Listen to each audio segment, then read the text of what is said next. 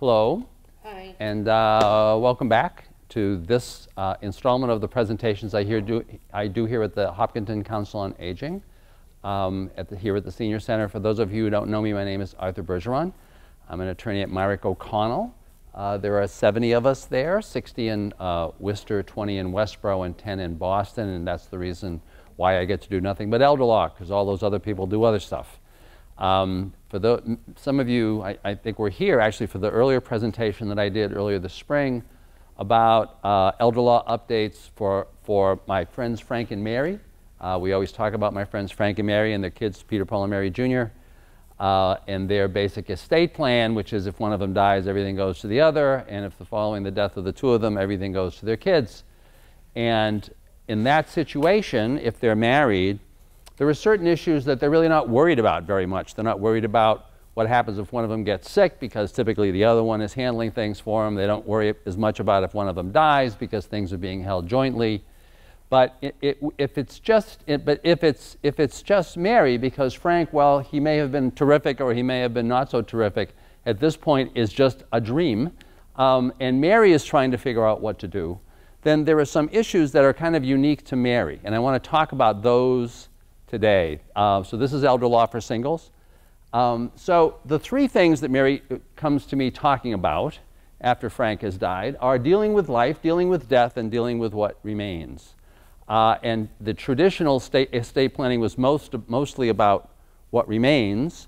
For my clients, though, a lot of it is really about dealing with life. So we're assuming, or we're actually not making any assumptions here about whether all three of her kids are just wonderful or whether they're all not so wonderful, you know, or whether they get along. We're going to kind of talk about some of that stuff, though, as we go along.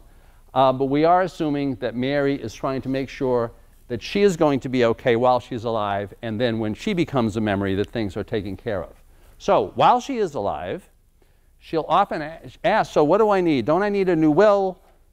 Often the answer is no, and we're going to talk about that. What do I need? Well, you really need these documents, and often if your spouse has deceased, you may need to revise these documents. You have to have a power of attorney. You need a healthcare proxy. You need a HIPAA authorization, or you probably want one, and you probably want a care plan. So we're going to talk about those a little bit.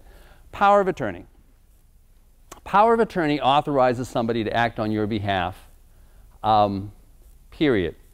Usually it does not say to act on your behalf only if you're incapacitated. So it authorizes people to act on your behalf right away, which just gives them some flexibility so that if they are going on your behalf to the bank or calling the insurance company or whatever, they don't have to prove that you're incapacitated before being able to deal with folks. So a couple things about powers of attorney. Typically, Mary would have named Frank on her power of attorney, but now she needs to name somebody else. She can name any one of the kids as her attorney. And by the way, when I say attorney, a power of an attorney, the real definition of an attorney is an agent, a person who is acting on your behalf. You always think of me as an attorney, oh, but I'm a special kind. I'm an attorney at law. So I'm a person who is authorized to act on your behalf in front of a judge, because there are special rules regarding acting on your behalf in front of a judge, and judges want to make sure that we're licensed in order to do that. But in general, a power of attorney is simply naming an agent. Now, you can name one or more agents at the same time. So Mary could literally name Peter, Paul, and Mary Jr. jointly and severally, and if she names them that way, that means any one of those kids can act on her behalf at any time. So if one's not around, the other one can act, right? And so that way also, if Mary's having some concerns about what one of them is doing, well, the other one can always check. And we're going to talk about an example, a real-life example, a little later on. These documents technically last forever, as do healthcare proxies. They actually last until you've revoked them. You can do a new power of attorney, but doing a new power of attorney doesn't revoke the old power of attorney unless you've actually specifically revoked it. But I always suggest that people make sure that these things are less than 5 years old.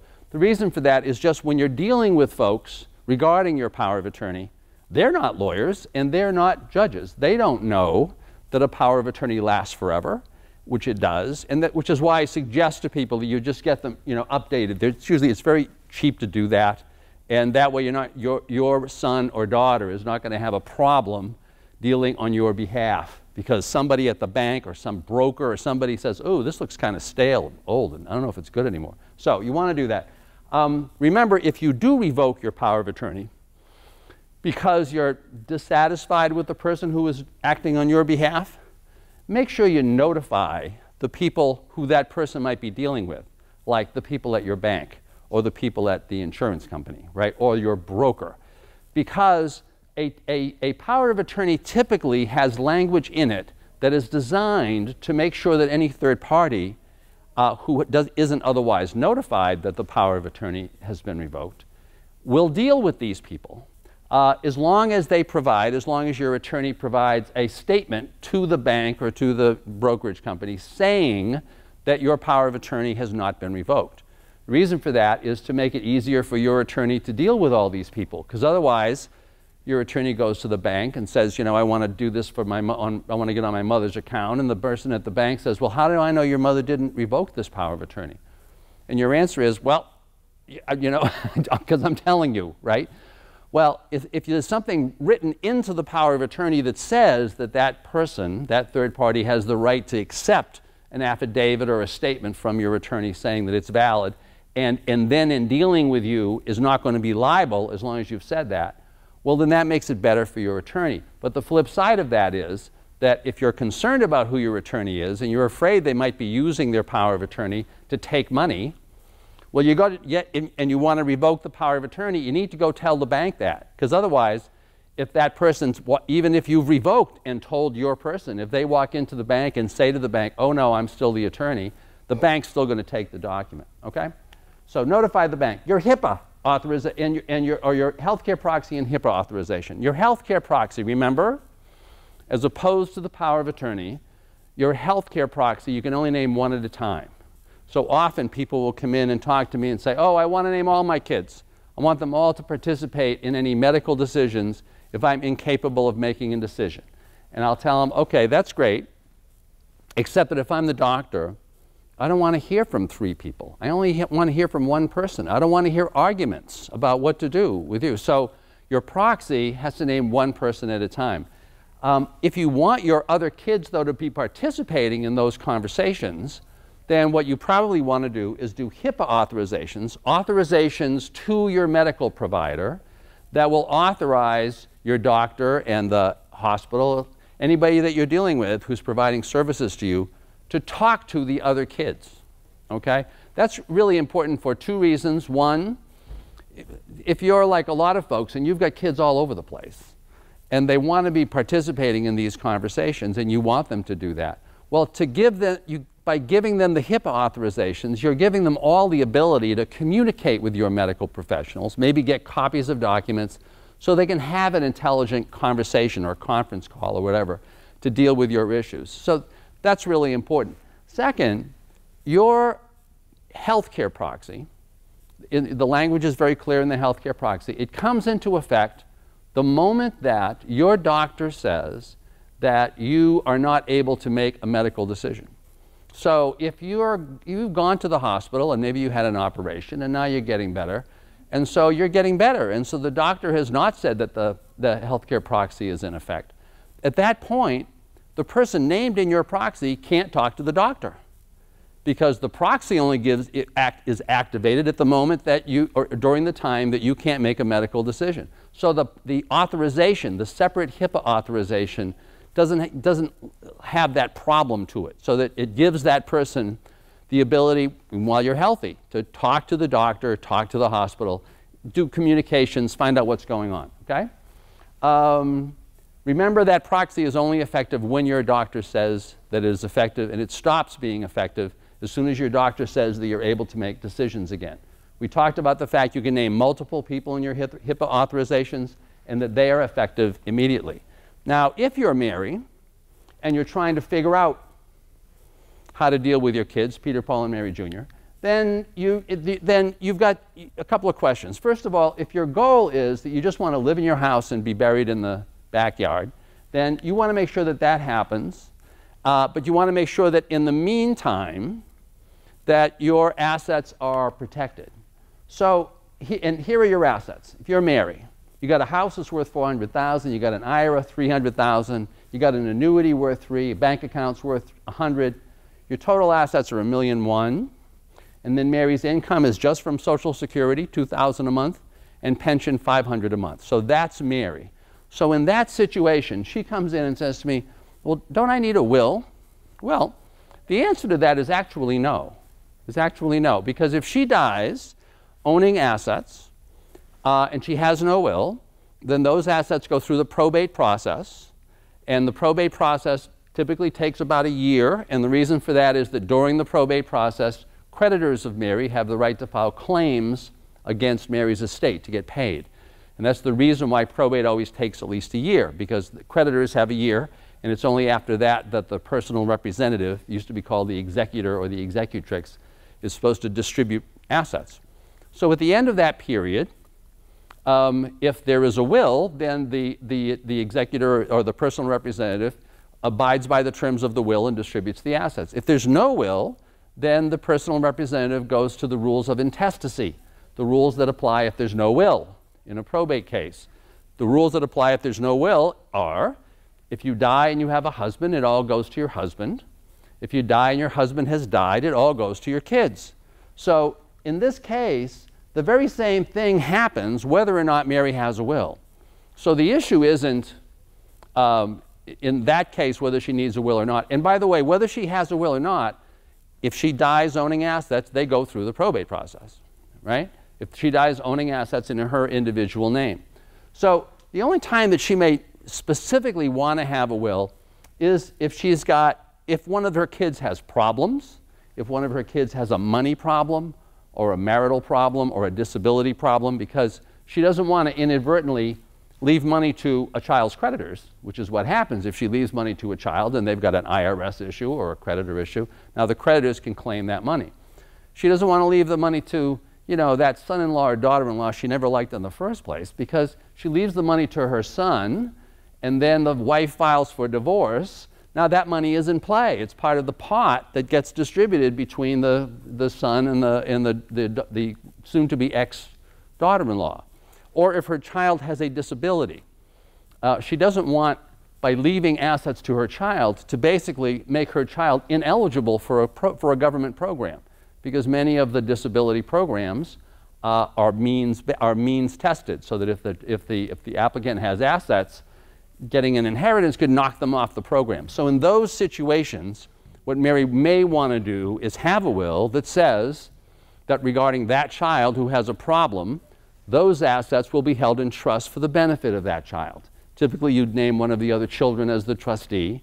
And as long as the child who has the problem is not entitled to order the distribution of those assets to himself or herself, then creditors can't make him do it, the spouse can't make him do it, and the money and the assets are not counted for purposes of qualification for government programs. So there may be a reason for a will, but if it's just, I want to leave it to my kids and they're all fine, you really don't need a will. The real question is, is there a way to avoid that probate process? And you don't do that by having a will.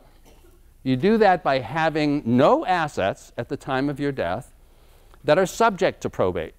Assets are subject to probate if they're just in your name at the time of your death. Now, when you're thinking about those assets, you don't kind of worry about, and by the way, we already talked about this. The reason why you want to avoid probate, not only does it take at least a year, there are a lot of forms involved. It's complicated. You probably have to hire a lawyer. You're going to pay, your Peter, Paul, and Mary Jr. are going to pay $4,000 or $5,000 in legal fees.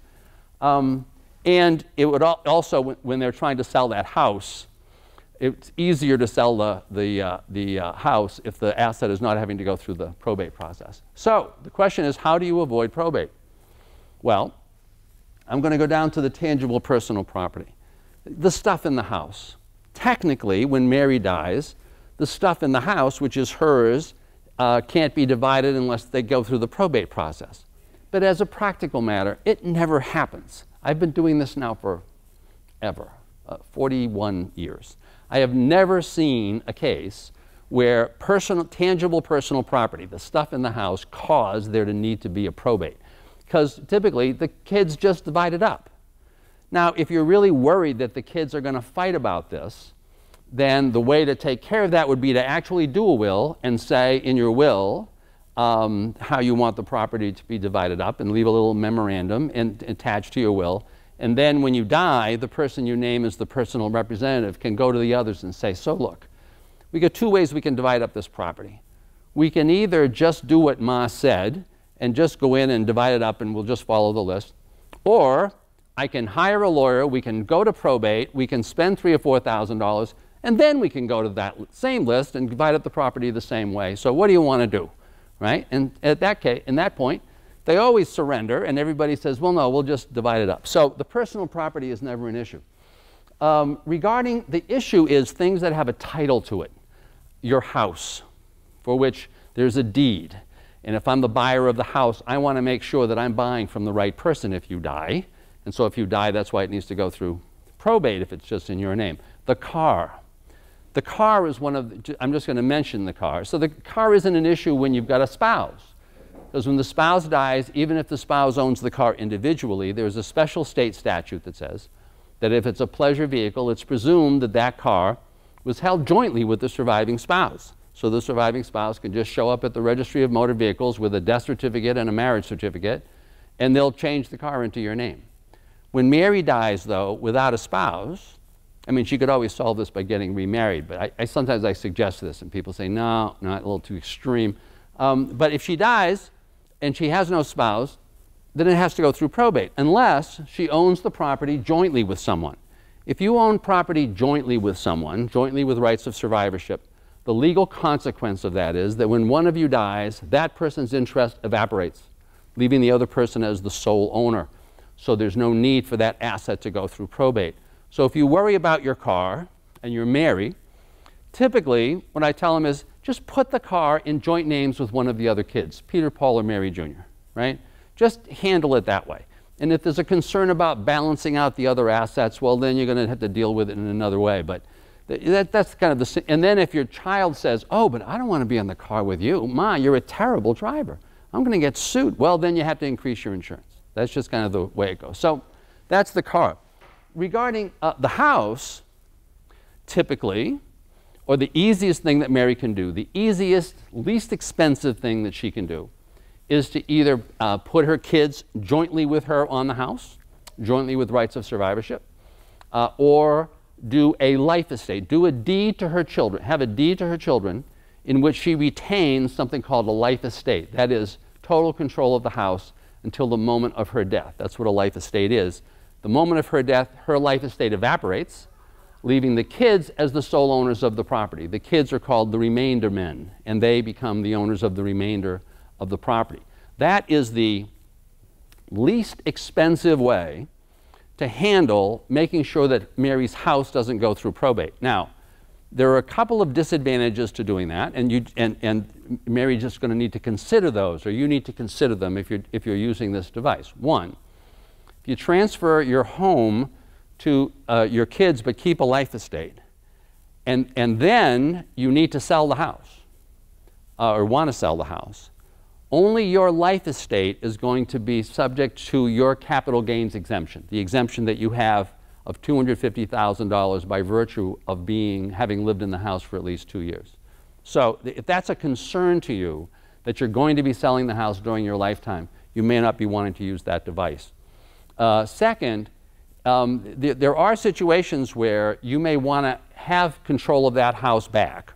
I'll give you two quick examples. One, a lady did a transfer out to she only had one child, so there was no issue about the kids fighting, kept a life estate. One of the reasons she did this, and I'll mention this a little bit later on, was that another advantage of structuring things this way is for mass health purposes. If she transfers the house out, the remainder interest to the kids, or to the child in this case, and waits 5 years, after that 5-year period, that interest that she's transferred to the kids can no longer be counted or subject to a mass health lien if Mary needs to go into a nursing home. So in this case, the mother had done that, transferred it to the son. It was about 10 years before, so the house was safe. Property was on Martha's Vineyard, so it wasn't a big house, but it was Martha's Vineyard, so it was worth $800,000. And the mother called me and said, I just want to make sure I don't have a problem. She said, my son just called me and he said he just got served with divorce papers from his wife. He said, do I have a problem? I said, oh yeah, you got a problem, right? Because the son owns the remainder interest in the house. The mother at that point was about 85 years old. When folks are valuing remainder interests and life estates in the house, the older you are, the smaller the percentage of the value that gets attributed to the life estate, and the more gets attributed to the remainder, because your life estate keeps shrinking because you're not going to live very long. And so at her age, the life estate was worth less than 20% of the house. The remainder interest was worth 80% of $800,000, right? And that's what was going to be part of the divorce between the son and the wife. Second example, also in Martha's Vineyard, a couple had transferred their interest out to their 3 kids, kept a life estate, once again wanting to protect it, avoid probate, and protect it for these nursing home purposes. Time had gone by, they're all good, now it's 15 years later. They want to move back to Boston, where they were from originally. They're both healthy, they're in their 80s, but they don't have a lot of money. The house is on Martha's Vineyard, so it's gone up in value too. It's fairly close to the water, actually, to almost $1 million. And so they called their kids, because for them to sell their house now, they need to, they need everybody to sign on.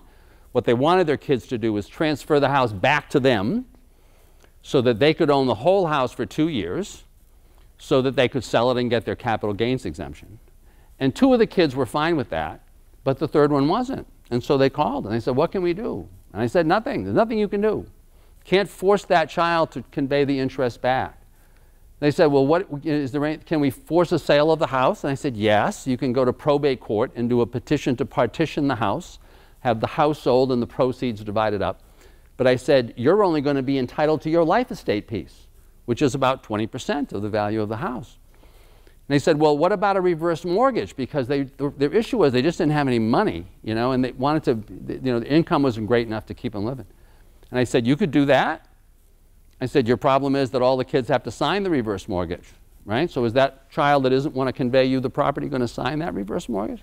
So it can be a problem, right? So if there are problems like that, for folks like Mary, who are concerned about avoiding probate, but at the same time don't want to lose that kind of control or make their property kind of vulnerable for those reasons, that's when folks will do a revocable and amendable trust.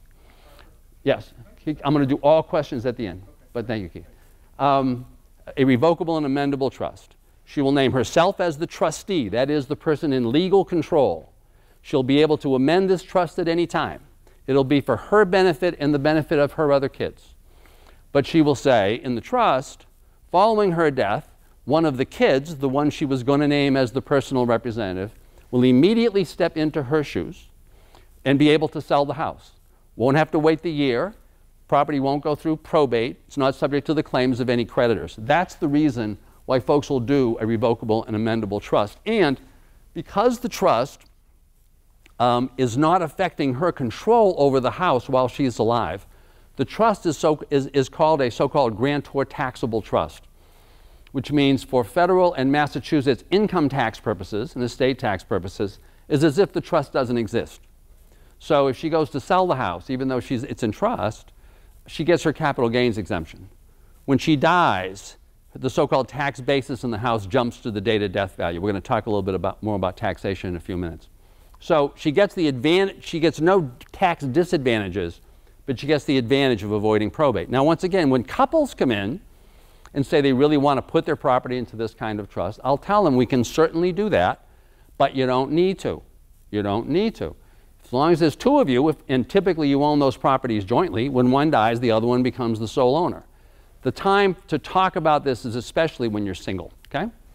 Now, everything a single person should know about taxes, well, not really everything, but a couple of real important things, and a couple of these are affected by the kind of the new tax law. First, there is no gift tax. There is no gift tax as a practical matter. Anybody here have heard that if you give away more than $15,000 to somebody in 1 year, something bad happens? I see you're nodding. Do you know what that bad thing is that happens? The answer really is nothing bad happens. It's all made up. It's all made up. But it used to be that this was of some significance, but it's not, okay? That's the short answer. The longer piece of that answer is that it's only of relevance if, when you die, your estate will be worth more than $11 million. If it is, and you give away more than $15,000 to someone in 1 year, you're supposed to tell the federal government you did that, so they can subtract the extra from the $11 million that you're allowed to give at death, right? So if you give one of your kids $115,000 this year, you're supposed to file a gift tax return next year telling the government you did that so that they can take the 115, subtract the 15, take the remaining 100, and subtract it from the $11 million that you can give at death. So now you can only give away $10,900,000 at death. So you see, it just doesn't make any difference. None of this. And if you don't file the gift tax return, the only penalty for not filing the gift tax return is they add to the amount that you would have owed in gift tax. But unless you've given away over your lifetime more than $11 million, there is no gift tax, which means there's no penalty for not filing the gift tax return. So that's the gift tax return. So now a little bit about the estate tax.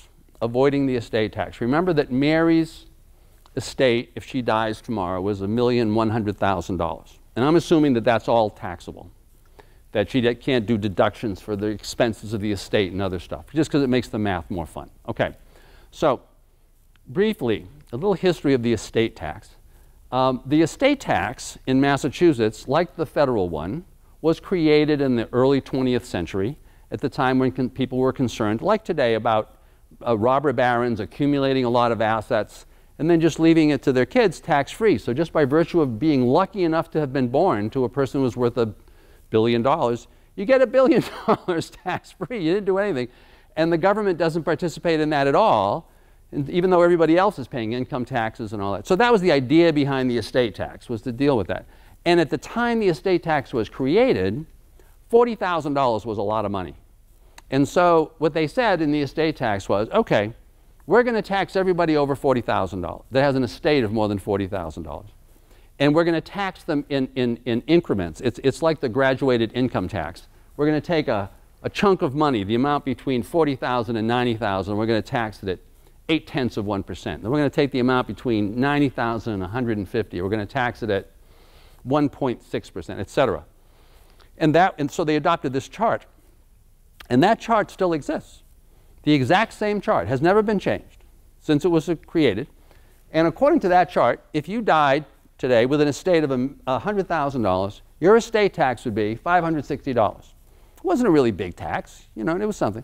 At $500,000, your estate tax would be $12,004,000 or $12,004. At $1 million, and we're going to get back to this million because you've all heard about the $1 million exemption. At $1 million, your estate tax is $36,560. And at $1.1 million, your estate tax would be $42,640. Now, so then time went on. This chart was still in effect, but real estate values kept going up.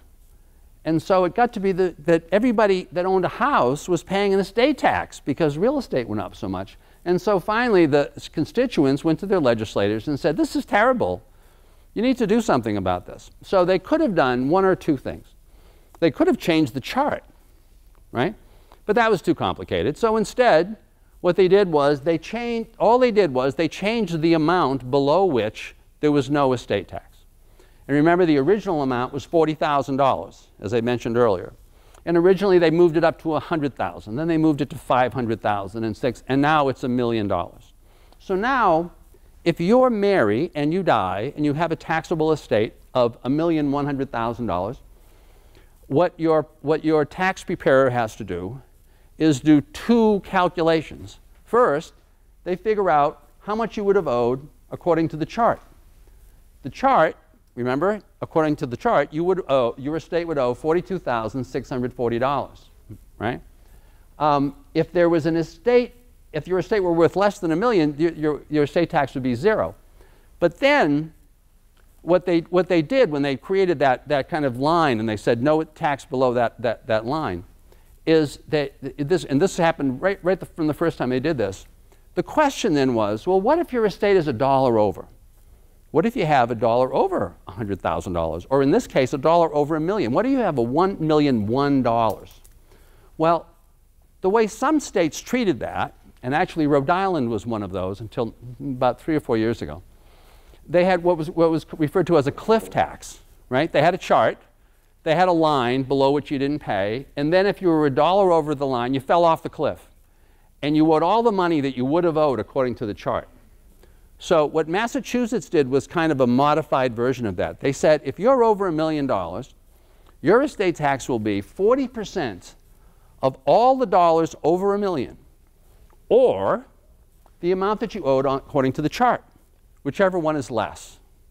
So if you have a $1 million estate, your estate tax is 0. If you have an estate of $1,100,000, you have to do the 2 calculations. Remember, the chart says you owe $42,640.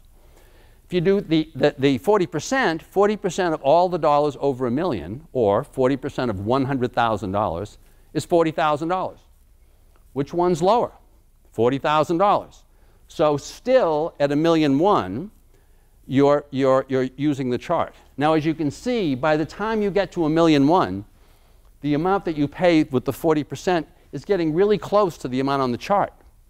Because the tax rate, as far as the chart is concerned, is only about 6%. So you're paying much more than what the chart would have had you owe. So the place the lines cross is around $1,125,000. But the main thing for Mary to remember is that if she's got an estate of $1.1 million, effectively, she's got a tax of 40% of all the dollars over $1 million. So she has a tremendous incentive to get her estate below $1 million before she dies, or she doesn't, because she's going to be dead. But to the extent that she doesn't want to leave it to the government and does want to leave it to Peter, Paul, and Mary, she has an incentive to get it below $1 million. So what are the ways that she could do that? Well, one way is she could give everything away before she dies, like the day before she dies. So if she is concerned about, as most people are, about keeping control of her assets while she's alive, but at the same time wants to avoid the estate tax, one thing she can do is she could tell whoever's her trustee, remember, has her power of attorney, whoever has control over her assets, before I die, give it all away. Because if she dies and she's given it all away the day before she died, now she has an estate of 0, and therefore her tax is 0. 0. What she'd really like to do is just, though, to get down to that magic number, you know, that $100,000 or the $1 million, because she knows if she has an estate that's worth less than $1 million, then she pays no estate tax. That is the only place, right here, where that $15,000 number is of significance. If she's giving money away in 1 year to one person that is more than $15,000, then the extra money when she dies gets added back into her estate. So if she wants to get to that number, if she actually just gives away $100,000, as a result of all of this, she's still going to be paying an estate tax. That's the amount, $36,650. If, on the other hand, she has told her daughter, you know, before I die, you don't have to give everything away, but we're going to give enough away to get my estate down below $1 million, but you're only going to give it in $15,000 increments. So we're going to give $15,000 to Peter, $15,000 to Paul, $15,000 to Mary, $15,000 maybe to some of the grandchildren, right? Enough so that at the moment of her death, she's below $1 million, and she gave things away in increments of less than $15,000 a year. If she does that, then she also avoids the estate tax. Isn't that magic? Bet you never heard that before, right? So you can actually avoid the estate tax. Now, the one asset, though, that she may not want to give away is the house, because of a different tax, the capital gains tax. So now we're going to talk about that a little bit. The capital gains tax system, 101, especially for Mary. So, say Frank and Mary had bought their house for $50,000. It is now worth, as I mentioned in the earlier slide, $400,000. Now, for tax purposes, when Frank and Mary bought the house for $50,000, they each got a basis, a tax basis in that house of half of that amount. So one got $25,000 and the other got $25,000. If they sell the house for $400,000, right, together, Their total basis is $50,000. They sell for $400,000. They're going to have a capital gain. The capital gain is $350,000. The tax on that capital gain would be $70,000, or about 20% of their total capital gain. However, if they've been owned the house and lived in the house for the last 2 years, they each get an exemption of $250,000. Their total exemption is $500,000. $500,000 is more than $350,000, and therefore there's no tax. If Frank dies, so now we're just talking about Mary, same house which was bought for $50,000. Right now, Mary's basis in the property is calculated this way. Remember, at the time she bought the house, she got a basis of $25,000. That was half the purchase price. Frank's basis, when he died, jumped to the date of death value. Because when you own property that has appreciated in value, that's gone up in value during your lifetime, your basis in that property jumps from what you bought it for to the date of death value. So at Frank's death, the house was worth $400,000. So his piece of the basis jumped from $25,000 to $200,000. And that became Mary's, because Mary now owns all the house. So Mary's basis is now that $200,000 plus her old $25,000, or $225,000. If she sells the house for $400,000, her capital gain is $400,000 minus $225,000, or $175,000. So she would owe a capital gain, except if she's been living in the house for 2 of the last 5 years, she gets an exemption, $250,000, and therefore she doesn't pay a capital gain. However, she gives her house to the kids and then dies, or doesn't die. When she gives her house to the kids, she gives her kids her basis. And when they go to sell the house, unless they're living in the house, they're going to pay a capital gains tax. They're going to pay a tax of $70,000. Because if they sell for $400,000, their capital gains tax is going to be big, right? Actually, that is incorrect. If Frank and Mary had given the house to the kids, then their basis would have been this $50,000, the capital gain would have been that. If Frank dies and Mary gives the house to the kids, Mary's basis is the $225,000. The kids are still going to pay a capital gains tax on the difference between $400,000 and $225,000. So that's the reason why often people will keep their real estate until they die and not just give it to their kids. Now, one note from something else that I mentioned. Remember, one of the popular ways of avoiding probate is to transfer an interest to your kids called the remainder interest and keep a life estate. If you do that, then for this purpose, when you die, if you're still there and you got the life estate, your basis still jumps up to the date of death value. So going back to that example of just giving the house away to the kids, if Mary gave the house and kept the life estate and then died, the kids would get this step up in basis. But as this relates to the earlier slides regarding how Mary can avoid the estate tax, Mary can avoid the estate tax by giving everything away before she dies. What she wants to be careful of is she makes sure that by doing that, she doesn't end up saddling her kids with a capital gains tax. One way for her to do that would be, as I had mentioned, day before she dies, have her transfer that remainder interest in the house to the kids and keep a life estate. The moment of her death, which is the next day, her interest evaporates. There's no probate. The basis jumps to the date of death value, and the kids can sell the property capital gains tax-free. Now, I know that was a lot, but if you're Mary, if you're in this situation, kind of the bottom line is you need to make sure you do the math on these questions, because you can avoid these taxes as long as you're paying attention. Mary's other goal is to not run out of money before she dies. There are several things that she can do to not run out of money. One is to get a reverse mortgage on the house. People, whenever I say that word, people cringe. Oh, a reverse mortgage, that's terrible. The bank's going to own the house. No. A reverse mortgage is an equity loan on the house. You know what an equity loan is? You go to the bank, you got a house, and you say, I need some money. And the bank will say, okay, we're going to take a percentage of the value of the house, and we're going to give you a line of credit based on the percentage of the value of the house. And you're going to sign a promissory note back to the bank, right? Promising to pay back whatever you have borrowed on the line of credit. And you're going to give the bank a mortgage to secure the promissory note. And the deal is, unless you borrow money on that line of credit, you don't owe them any money. From the moment you do borrow some money, however, you're going to owe, starting the following month, an interest payment on the amount that you borrowed. So the line of credit loan, or the home equity loan, is due when you die, or when you sell the property, or if you don't make these monthly payments, because then, of course, that's a default and you can get foreclosed under the mortgage. So what is a reverse mortgage? It is exactly what I just said. You go to the bank and you say, I want a line of credit, and the bank says, okay, how old are you, and what's the value of the property? They'll go do an appraisal of the property.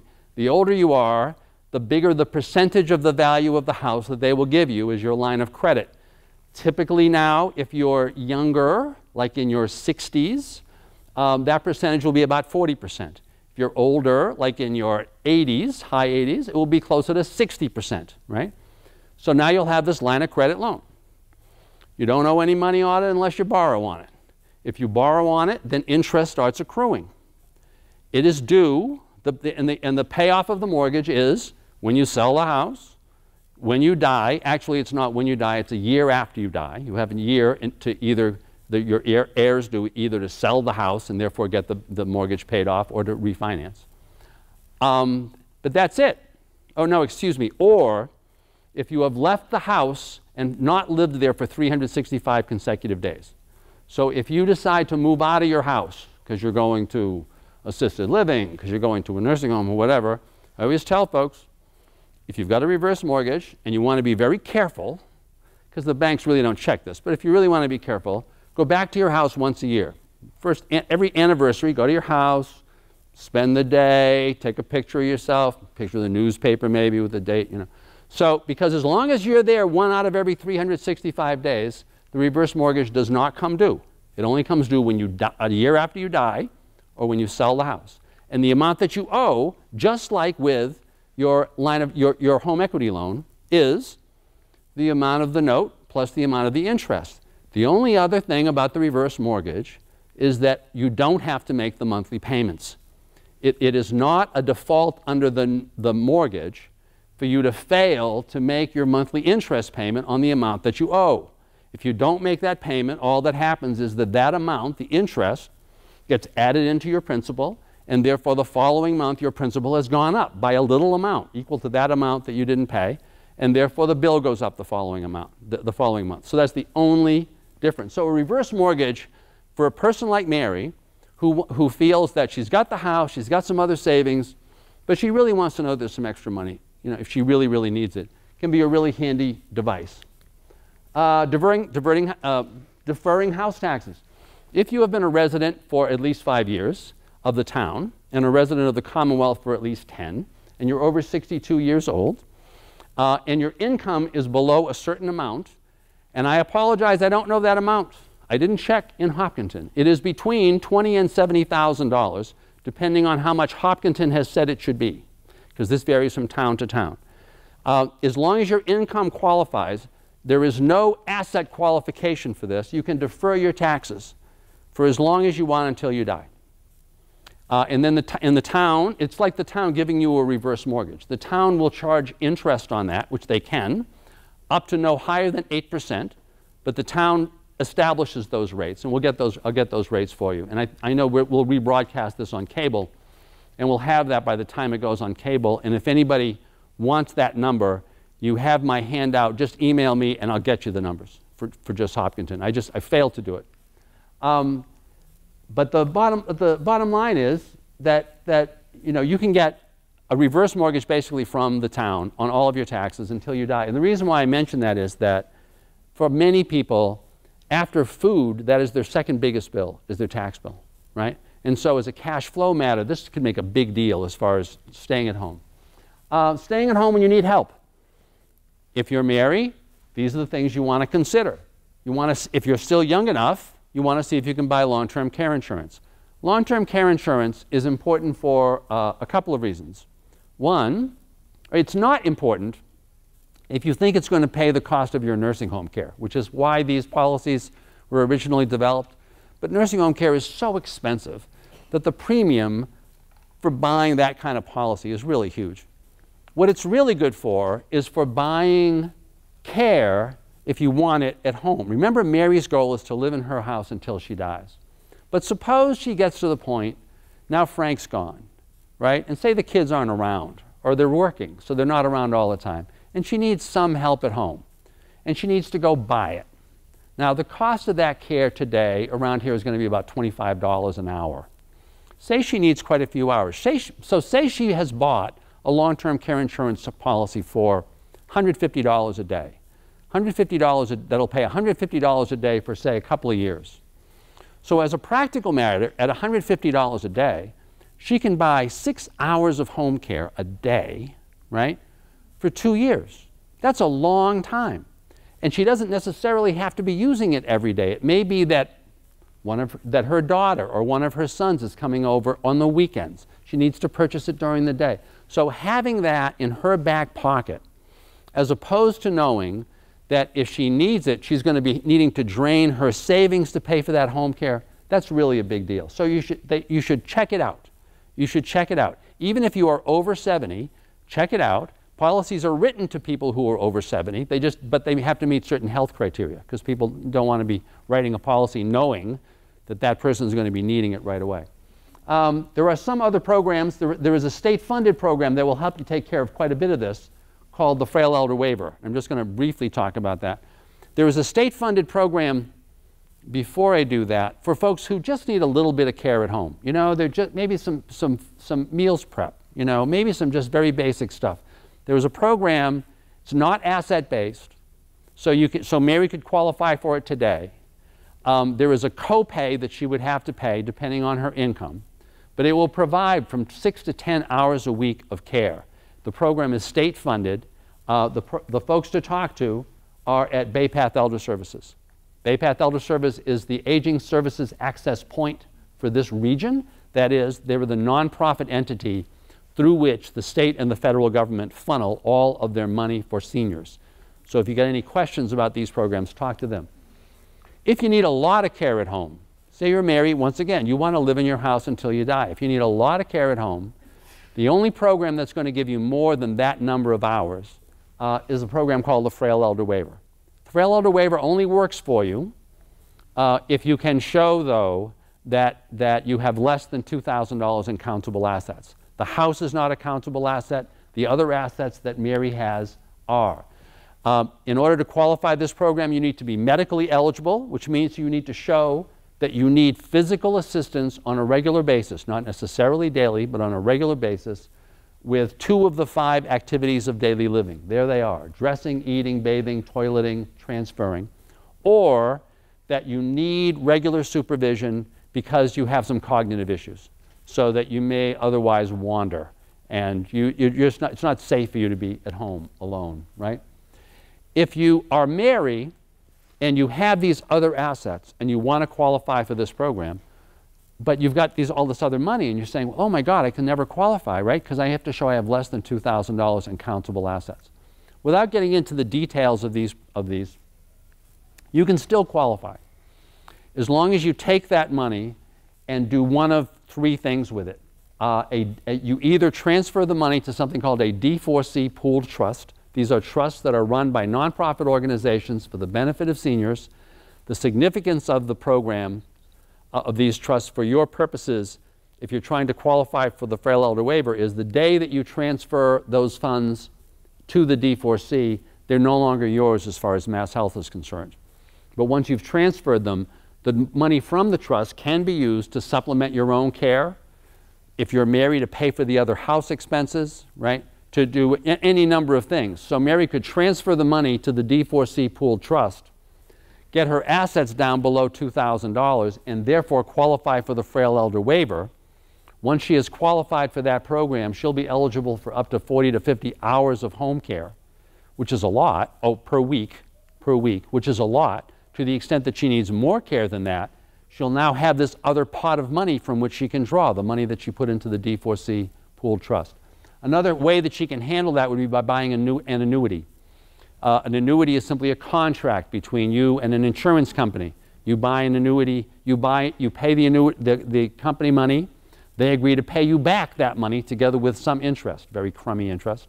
And as long as those payments are equal monthly payments over a term that is shorter than your life expectancy, you can purchase that annuity in any amount, use any of the cash to turn that annuity into an income stream. Once again, the day after you've done that, that money that you paid for the annuity no longer counts as an asset of yours.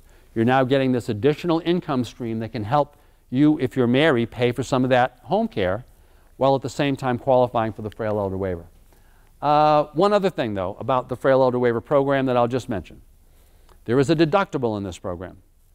If you have monthly income of more than $2,250, that's the current number, it goes up every year a little bit, then you have to use some of your money for your own home care before the frail elder waiver will kick in.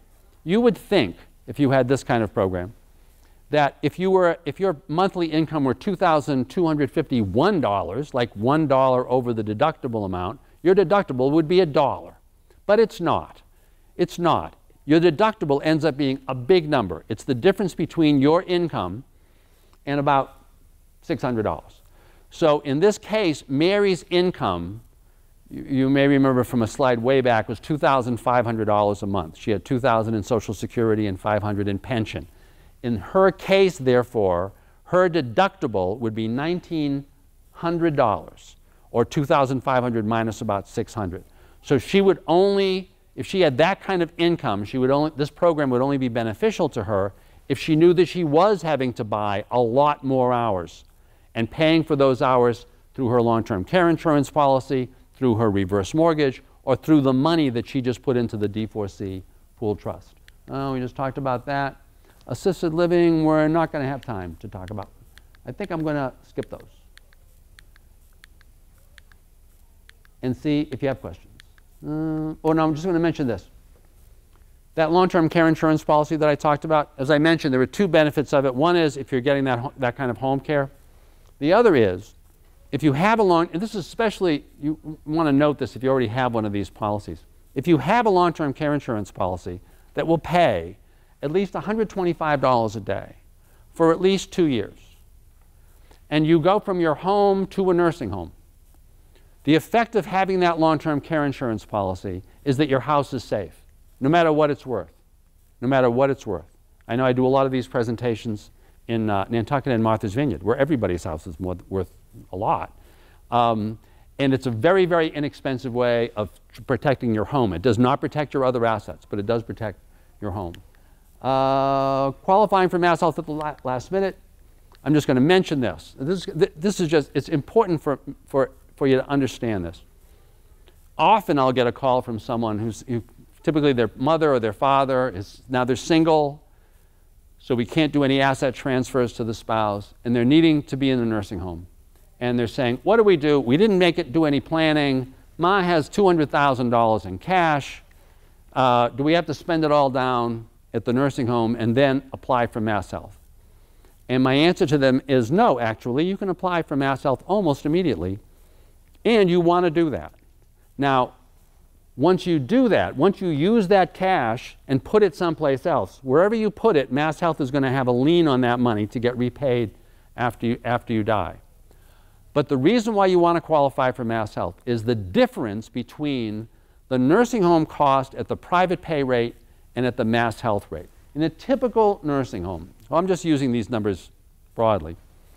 So this is a fairly expensive nursing home, but there are several in this area that are this number. Say that Mary's private pay at that nursing home is $14,500 a month. Now, typically nursing homes around here do run from about $10,000 to $15,000 a month. Remember, her income was $2,500. So the amount of her burn rate, the rate at which she's going to have to use her savings while she's in the nursing home to cover the bill, in that case, is $12,000 a month. $14,500 minus her income, which was $2,500 a month. If she can restructure her assets so that she can qualify for Mass Health, the day she qualifies for Mass Health, that same nursing home bed in that same nursing home the monthly cost is going to go down to about $6,500 a month. That's an approximation. MassHealth negotiates different nursing home rates with every nursing home, but in all cases, the differential is huge. Say that's the case in this nursing home. What that means, from Mary's perspective, is that her burn rate, instead of being $12,000 a month on private pay, once she's on MassHealth, is only $4,000 a month. Her income, the $2,500 a month that she's going to pay, even if she's on MassHealth, minus subtracted from the $6,500 a month, which is the nursing home rate on MassHealth. So if Mary lives for a year on private pay in that nursing home, she will have spent $144,000, right? She will have burned away $12,000 times 12 months.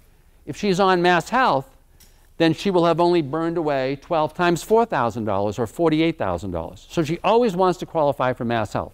Now remember, we already talked about the two ways that she could do that. She could transfer these funds into a D4C pool trust, or she could purchase an annuity with those funds. Now remember, in both of those cases, she is not avoiding having to repay MassHealth for whatever MassHealth has paid on her behalf.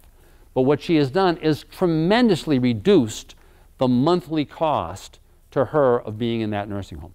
I just wanted to make sure I got that in before we were done. Any questions? We covered a tremendous amount of material. Otherwise, thank you very much. Enjoy the summer. We'll see you in the fall. Thank you all.